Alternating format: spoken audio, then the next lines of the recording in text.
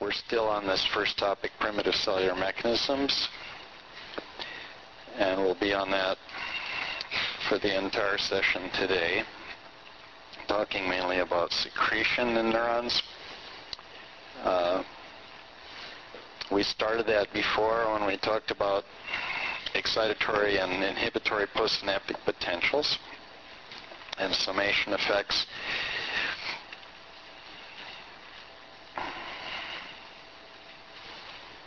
Is action at a synapse always one way?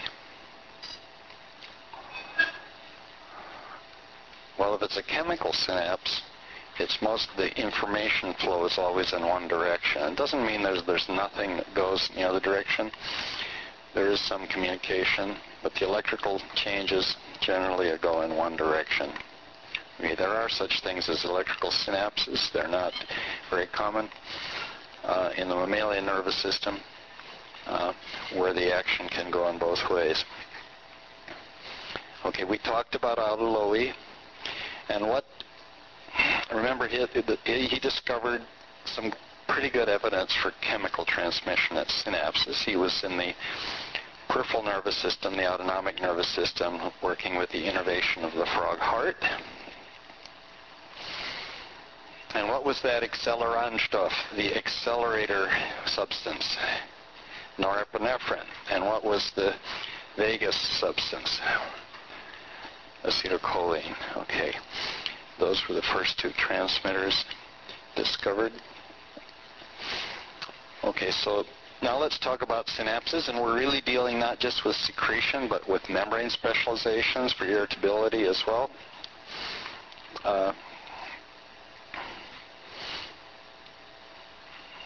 So these will be the topics now under secretion, and I've taken some pictures from the book. At the left there, they show one neuron connected to another, sort of a cartoon, and then they enlarge it to show the little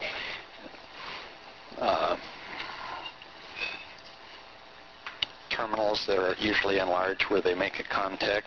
And at the far right, you have a picture somewhat like the cartoon based on electron micrograph studies of what a synapse looks like, and it shows the little vesicles containing neurotransmitter in the terminal. And it shows some of them releasing neurotransmitter into the synaptic cleft. How big is the synaptic cleft if you're looking with an electron microscope and you can measure it?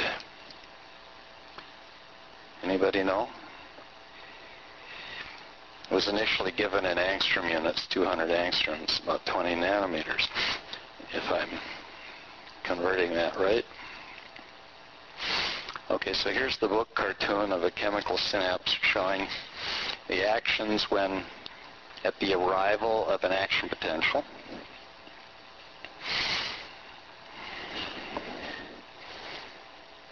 It shows other things arriving there too. You see that? It shows a synaptic vesicle. Well, it's just to point out that the terminals are constantly being replenished with materials from the cell body. These things are being transported by anterograde transport. But that is not related to what happens when an action potential arrives. Okay? The action potential arrives and depolarizes the membrane of the synaptic terminal, and that causes an influx of calcium ions, which you see there. And the influx of calcium ions causes a molecular cascade that causes these vesicles to bind to the presynaptic membrane and release their neurotransmitter into the synaptic cleft. So then what happens? So they diffuse, the molecules diffuse across that little gap, and some of them will bind then to receptors in the postsynaptic membrane. Okay. Yes? In what?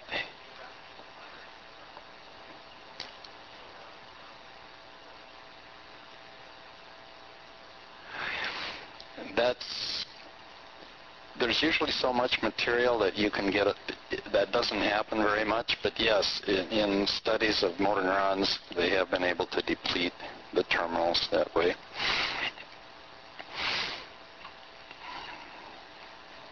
And there's a few other. Now, what happens? So it binds to a receptor. Well, when it binds to the receptor, it causes changes in the receptor. What is a receptor? It's a protein embedded in the membrane, postsynaptic membrane. When it binds to a ligand, which in this case would be the neurotransmitter released at that terminal, it causes a conformational change which will cause a channel to open up and result in either hyperpolarization or depolarization of the membrane depending on the receptor molecule. Now it also shows a few other things there. It shows a transporter here. With that, it's just a means for collecting some of the transmitter molecules in the synaptic cleft, reforming, sort of recycling that membrane, forming new vesicles. There are also sometimes autoreceptors for reuptake. Now this will vary depending on the type of synapse and the neurotransmitter. Okay. In the case of acetylcholine, most of the acetylcholine is actually destroyed by an enzyme acetylcholinesterase after it's released, and that's what stops the action at the synapse. In the case of other molecules like norepinephrine, there's a lot of reuptake. The terminals take the transmitter up again, and then it, through these transporter molecules, gets inside the vesicles again as they reform. All right. Now this just shows a cartoon of receptors in the membrane. Now look at the one on the left. Okay, this is a ligand-gated ion channel. An ion channel that is changed, gated by when it binds to a ligand, which is the neurotransmitter. Okay, the little neurotransmitter there is shown in green, and when it binds to that protein, you get a change so that ions can pass through the membrane. So ions flow across the membrane and cause the membrane to depolarize or hyperpolarize. There are other kinds of receptors that act a little differently, where the neurotransmitter doesn't bind to a channel molecule. Okay, this is the G protein coupled receptor, it has slower action, sometimes called a metabotropic receptor. Note there that they show a G protein bound to the receptor molecule, and when the transmitter binds, okay, they call it here an activation of the G protein that actually dissociates, and a piece of it then can diffuse and bind to nearby channel molecules, and when it does so, then the ion channel will open. Okay. That molecule that moves through the cell like that is often called an intracellular messenger. Okay. Communicating the information that the neurotransmitter has been bound and the channel should open. Okay, the end result is similar. The flow of ions through the membrane. Okay, so let's just now review some of these things we've been talking about. I'm going to put some of these questions a little bit differently. First of all, these are all about electrical properties of the neuronal membrane. So what are the forces acting on ions at the cell membrane? Electrostatic forces and concentration gradient. The concentrations are very different. You'll again have forces on these ions. These are the forces acting on the ions. So how do they pass through the cell membrane? Well, they need these channels. They need ion channels to go through, because the membrane is otherwise not very permeable, the ions. Okay, what are some of the measures of electrical properties? I asked for 4 of them here. One of them, of course, would just be the potential difference between inside and outside. You can measure that with an electrode, tiny electrode. What are other things that are electrical properties? Remember when we talked about properties that affect speed of decremental conduction? The membrane has capacitance, and there's resistance across the membrane that you can measure, and a resistance along the axial direction of an axon. These are all measures of electrical properties that affect how that membrane behaves. So how are these things different from copper wires? It conducts, right?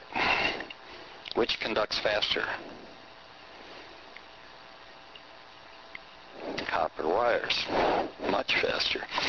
We're dealing with electrons, not with these ions and the slower processes involving diffusion of ions through the membrane.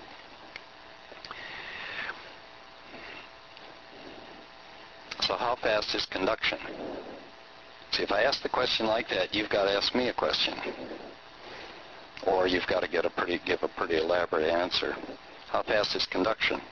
Well, depends on what kind of conduction we're talking about.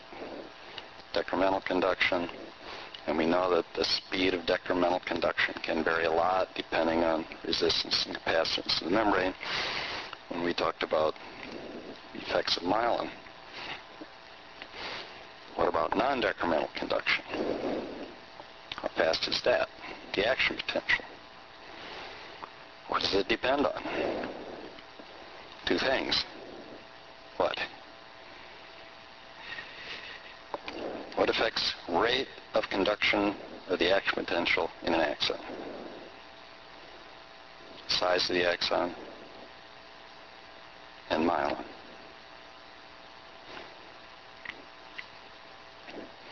So if you're an invertebrate and you don't have myelin, like a squid, how fast do you think the action potential can go? We'll make the axon really big. The squid giant axon can be 1 millimeter in diameter. How fast can the action potential go down that membrane? About 20 meters a second. Well, we don't have 1 millimeter thick axons in us, and yet we have much faster conduction because of myelin. What would be the conduction of the large axons, largest axons we have with myelin, according to your text? About 120 meters a second, according to the text. About 6 times the speed of a squid giant axon. So how far do they conduct? What's the answer to that one? Well, if it's decremental conduction, not very far, because it gets weaker and weaker the further you go till it peters out. What about the axon? Well, as far as the axon goes, that's right. It goes to all parts of the axon. It's non-decremental. It goes everywhere. So what would be the longest axon? Well, in the periphery, probably from your big toe to the spinal cord.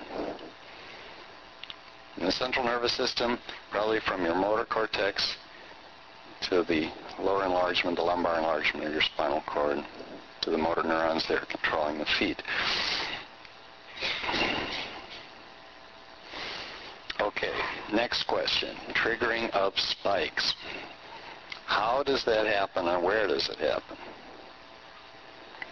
First of all, where are spikes normally triggered? We can trigger them artificially anywhere there's an axon by tweaking the axon mechanically or electrically. Where is it normally triggered? The axon hillock, the initial segment of the axon.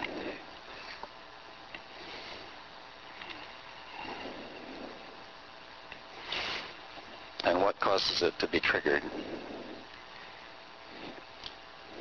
Depolarization that reaches a threshold for triggering the all or none response.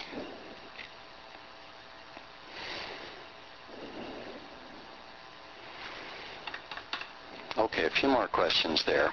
I didn't discuss the refractory period before. What's the refractory period of an axon? Yes.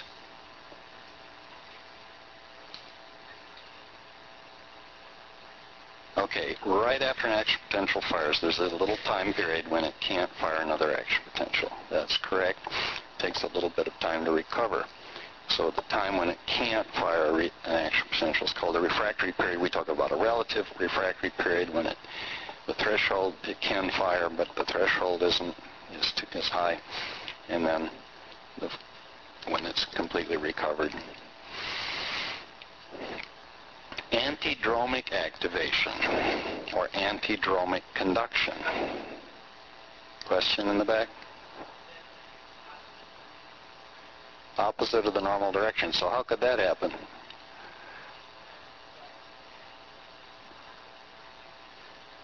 Okay, like it's often due to mechanical. It can be due to electrical stimulation. We can stimulate an axon right in the middle of its course. Okay? So you hit your elbow hard here, and we call it your funny bone because of the way it feels. You're triggering action potentials in the nerve, okay, from your forearm and hand, okay? And that's why it feels so weird in your forearm and hand. It's not that you've changed the forearm and hand at all. You've just affected the nerves there, okay? But you've caused action potentials to go in both directions, orthodromic towards the central nervous system and antidromically back to the sites of origin of the axons. Yes?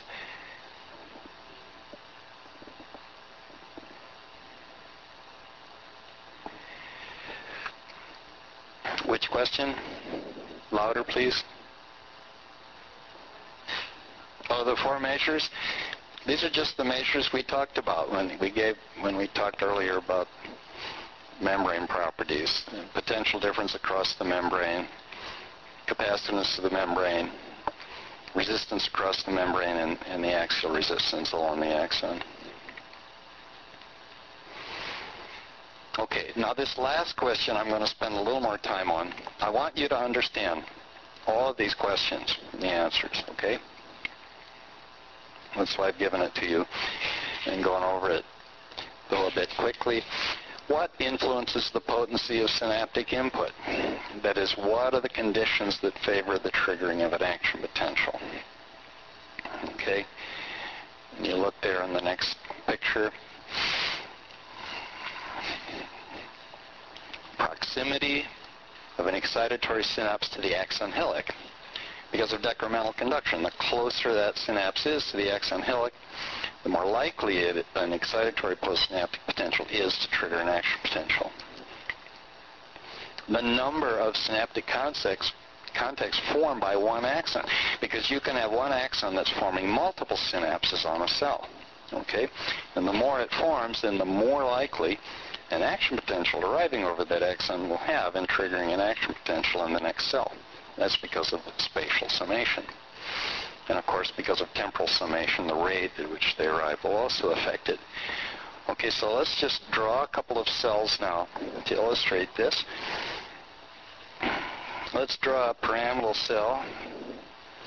Remember the Betz cell, here's the nucleus, and here's a long dendrite with some various branches, and here's the axon, okay? We'll draw the axon hillock like that, and we want to know, what, let's say we have a terminal here, another terminal here, another terminal here, okay? Now if we have one action potential arriving over each of those terminals, the one that's closest, this one, is going to be most likely to cause an action potential because it's so much closer. Okay? We might be able to make one that's further out just as likely if it, in fact, has many terminals. And that can happen, because that'll give us more spatial summation. Because now, one action potential coming over that axon is going to travel down all those little branches, in most cases anyway, and cause the excitatory postsynaptic potential at every one of the terminals.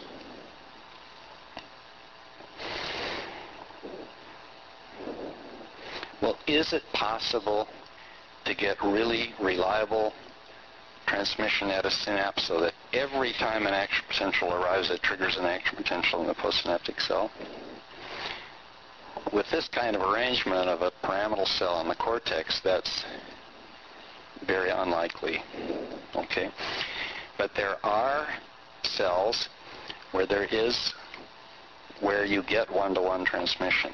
For example, in the auditory system, in the cochlear nucleus, there's one cell type there which gets input from large axons coming from the cochlea, where we want to preserve the timing really precisely.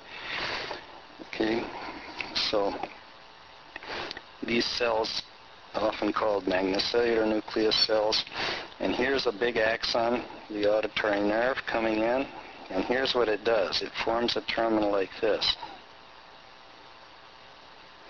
So the action potential's coming here.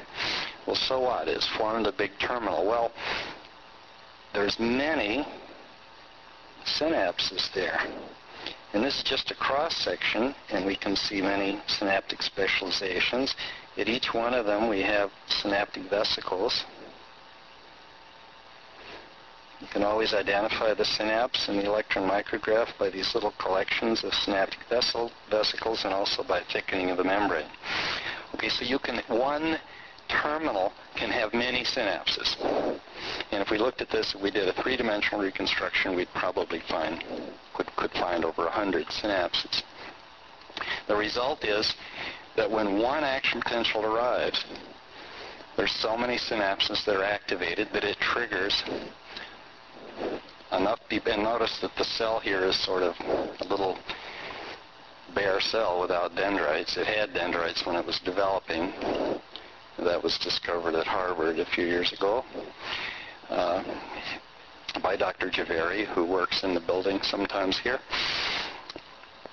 You get so much spatial summation that every time an action potential arrives over the presynaptic cell, it will trigger an action potential here. Okay? So those are the extremes. The extremes then would be this cell and, say, an action potential here, way out on the tip of a dendrite, having very little effect by itself.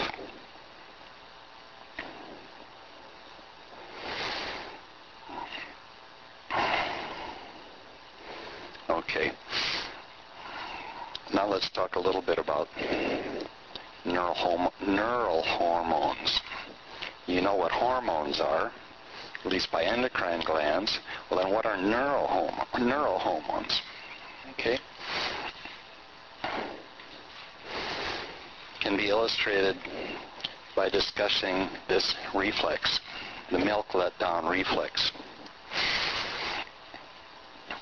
When the baby starts to suckle, milk does not come out immediately. The reason is that a reflex has to be triggered, and that's that it's an unusual reflex. Sensory input from the nipple reaches the hypothalamus by a polysynaptic pathway. Okay. In the hypothalamus, there are neurons that, rather than exciting other cells with action potentials, secrete a substance into the bloodstream. Oxytocin, which then affects the smooth muscle. Okay? And oxytocin does several things. It will cause the milk to be released. It also causes uterine contractions and is involved in the birth process. This is an enlargement of the posterior pituitaries, often called the neurohypophysis. Okay. At the very base of the tween brain, or base of the hypothalamus. Its location is defined here by the optic chiasm, but that has nothing to do with the function. Okay. Okay, it just gives you the location. That's where the fibers coming from the eyes, or many of them are crossing over. Right near that structure, there are two nuclei, the supraoptic nucleus and the paraventricular nucleus, where there are neurons whose axons go down this little stalk to the posterior part of the pituitary gland. The anterior part of the pituitary, this part, the anterior pituitary, is a gland and isn't part of the brain at all. It's gland tissue, like other endocrine organs. But the posterior part is part of the brain, okay? And the axons from these two nuclei terminate not on neurons there, but they terminate on capillaries, on blood vessels, okay? And they release, some of them release oxytocin, some of them release vasopressin, okay? In the case of the milk letdown reflex, they're releasing, the axons involved are releasing oxytocin, sometimes called pitocin, and that causes the milk letdown and also can cause uterine contractions. And many women, when they're nursing, can feel that. It can actually give them a sexual experience that feels similar. And that's because of this neurohormonal reflex. Okay. But that's not the way, of course, most reflexes work. You could say the synaptic gap is rather large in that case. Okay, so let's talk a little bit about, a little more about other kinds of synapses. There are multiple types, okay? We've been talking about axosomatic and axodendritic terminals, where an axon terminates on the usual receptive surface of neurons, the dendrites or cell body. And those can be either excitatory or inhibitory, depending on whether they're causing depolarization or hyperpolarization. But there's other types of synapses as well, all these other types listed. So let's talk here about the axo-axonal synapses first of all. So you can see how these can have a somewhat different kind of function. We know a little more about the axo-axonal synapses than we know about some of these others. There are synapses between dendrites and other dendrites. There are synapses between dendrites and axons. We know not very much about them. We'll say a little more about the reciprocal synapses and serial synapses and synapses without a postsynaptic site in a minute.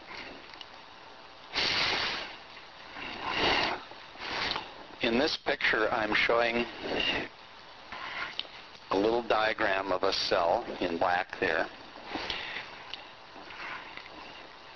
that is synaptically connected to another cell through this green axon, okay? And I'm showing that if an action potential arrives over the green axon, I've shown the action potential in green there in the graph. I'm showing the triggering of a slight depolarization, so it's an excitatory postsynaptic potential. Now, in addition, I've shown another axon in red that's terminating on the terminal of the first axon, okay? And then in the graph, I'm showing what would happen if an action potential arrives over the red axon just in advance of the action potential arriving over the green axon. And it's also causing depolarization. But in this case, the depolarization is of the presynaptic membrane of the green axon. Okay? So the result, and you see that right here. So now, when the action potential arrives over the green axon, note that instead of this big action potential, it's now a smaller action potential, action potential, because it started from a different point. The result will be, because the membrane potential changes less, there will be less release of neurotransmitter, and you'll have a smaller EPSP. And because of that effect, it's called presynaptic inhibition. It's a different use of the term inhibition. It's called an inhibition because it's reducing the effect of the other axon's terminals. Okay? So my question then is, could you get presynaptic facilitation, and what would be required for that? Just using the same logic, okay, what we described here, you can imagine that if this red axon here caused a hyperpolarization, increased the membrane polarization of the green axon, then the action potential, when it arrives, would be bigger, cause more neurotransmitter to be released, and you could get larger EPSPs. So that would be presynaptic facilitation. And there is evidence for these things, particularly for presynaptic inhibition in the dorsal horn of the spinal cord.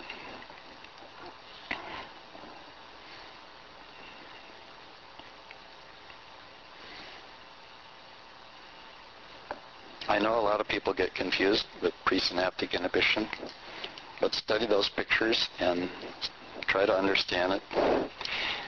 What's critical is to realize that what's causing the release of neurotransmitter is the membrane potential change happening when the action potential arrives. So if it's a smaller action potential, you'll get less release. Okay? And we can make the action potential smaller by depolarizing the membrane a little bit, so that the axon causing the presynaptic inhibition, you see, is not directly affecting that cell sitting there. It's affecting just the axon, just another axon, and its effects. Okay, so let's say a little bit more now about these other types of synapses. I'll draw them here. First of all, the reciprocal synapse. Let's say we're looking at a pre- and a postsynaptic membrane here, and we can see a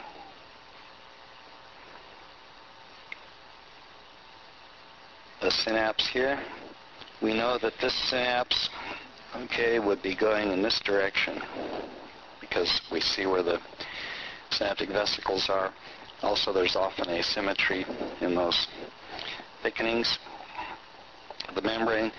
But sometimes nearby you find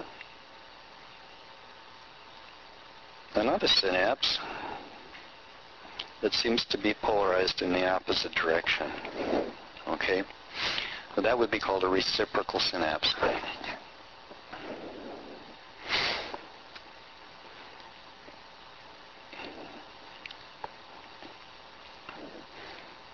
One thing to understand here is that, let's say that this is number one, and that's where an action potential first arrives. When you get depolarization of that other membrane, you could get release of neurotransmitter in the nearby synapse even without an action potential. I think that's important to understand when you're dealing with some of these synaptic configurations. Synapses don't require action potentials, though normally, in many axons, of course, they release their neurotransmitter when an action potential arrives, but any sudden potential change can cause release. Okay? So in this case, you could have the action potential arriving from here, causes a depolarization. That could then depolarize that membrane and affect that terminal immediately afterwards. So it's like an immediate feedback affecting their further action of on that originally presynaptic side. What about a serial synapse? Sometimes in the electron microscope we see a dendrite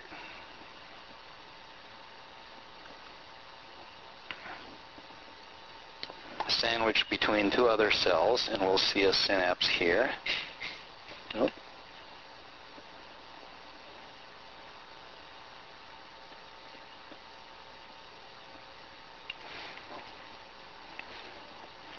And then we'll see another synapse here.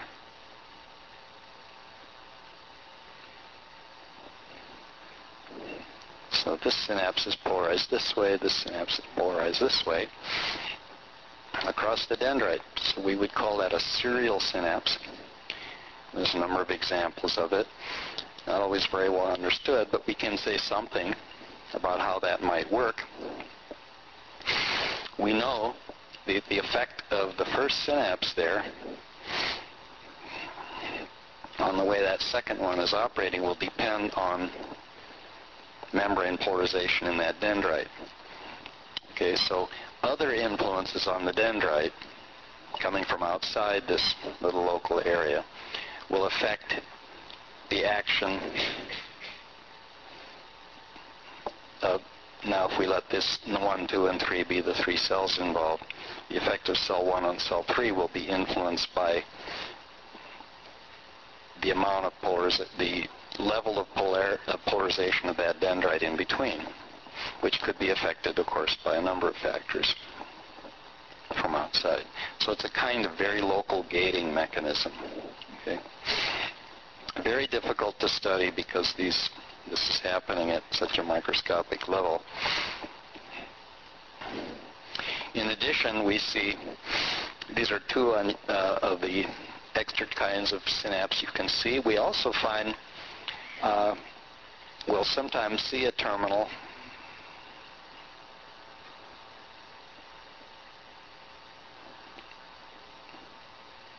that has an ending,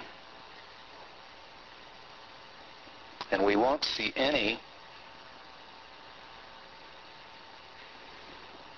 membrane on the other side. It'll end, it won't have any membrane immediately opposed to it. And at first it was thought these were just artifacts of the methods, but Clonier in Canada is an anatomist who kept seeing them, and he identified them in the neocortex frequently being axons of using norepinephrine, which will abbreviate NE as a transmitter. And he postulated that this were a way that you could get norepinephrine released into the extracellular space. And if it was not destroyed right away, and we don't know an enzyme that does destroy it, so it would diffuse through the extracellular space and be taken up by cells. It could influence many cells in the vicinity. Okay, they could modulate their action. Okay, so we know that kind of synapse also exists. Synapses without a specific postsynaptic site. Yes. They have vesicles. Okay. And they often have a thickening as well that has to do with the molecules needed to bind to the vesicles and cause the release of transmitter. I can't tell you for sure whether they really look identical to these other synapses. Okay. Okay, so when we consider this variety of terminals,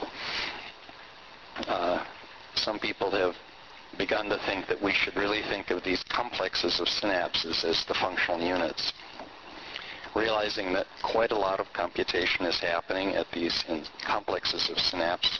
Sometimes we have a synaptic arrangement that's enclosed in glial cells, okay, and sometimes it's difficult to figure out exactly what it's doing. Our models have lagged behind the anatomy in this case.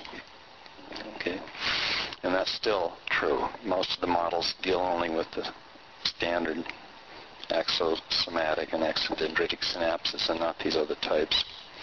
And yet there's many places in the nervous system where we see a great many of these other terminals. Okay. So any questions? You think you understand presynaptic inhibition? You have to know something about how transmitter is released and know that we're using inhibition in a slightly different way. Yes?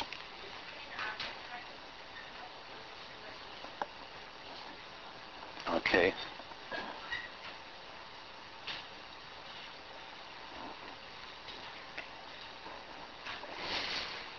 Okay, first of all, make sure you know what I'm showing here. Just this could be a dendrite or it could be a cell with a terminal, and we have to assume there's a synapse there. I'm not showing the actual synapse. And then we have another axon terminating on the first axon with an axo-axonal contact. Okay? I'm assuming that the synapses in either case here cause depolarization. Now before, remember, we always said that depolarization was excitatory. Okay? But that's because we were talking about an axon terminating on a dendrite or a cell. We weren't talking about axo-axonal synapses. Okay? We have to use our terms a little bit differently when we're talking about axo-axonal synapses. So just think, you've got to think about what's happening when you get these changes. So I'm showing there the action potential arriving and causing an EPSP in this dendrite or cell. Okay, that's what this shows. Now I'm showing that if an action potential arrives here, it likewise causes a depolarization. But if that depolarization, and if I didn't have the other action potential, it would look just like that. It would be a little depolarization, it would disappear. Okay. But now if it arrives just before the other action potential arrives, you'll see that the amount of change in membrane polarity when the action potential arrives is less, because it started out in a more depolarized state. Okay. That causes less release of neurotransmitter at the synapse there between the green axon and the black cell. So the EPSP is smaller, and that's why we say it's an inhibition. Okay. Then I'm saying if you use the same logic and we say that this is not causing depolarization, I should have drawn another color. Okay. And if you have your notes there and you take, let's say, we'll just show another one here, and we'll say that the blue one causes hyperpolarization rather than depolarization. Okay? And that action potential arrives, okay, just like this one. Now what does the green one do? Okay? It starts out like this, and then shows the action potential. Okay, the height is greater. It'll release more neurotransmitter. I shouldn't have drawn it higher there, but the point is it starts out lower point, so now you get a larger effect at that synapse. Okay, so that's facilitation. It facilitates or increases the effect of that first synapse. Yes?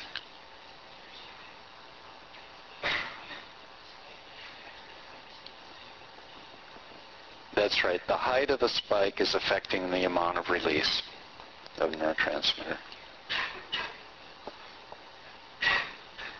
Why? Because more calcium comes in.